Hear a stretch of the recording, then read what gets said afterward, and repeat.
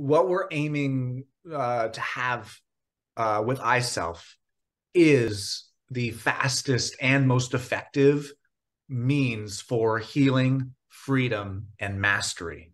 So the best way to put it is it's like a high intensity personal development, because it's not only gonna, you know, blow your mind. It's very much going to break a lot of old things, because it's challenging all the cultural, uh, species level evolutions, like survival of the fittest, and the natural selection, all the fear and scarcity based ways that we've been conditioned and programmed almost, to see.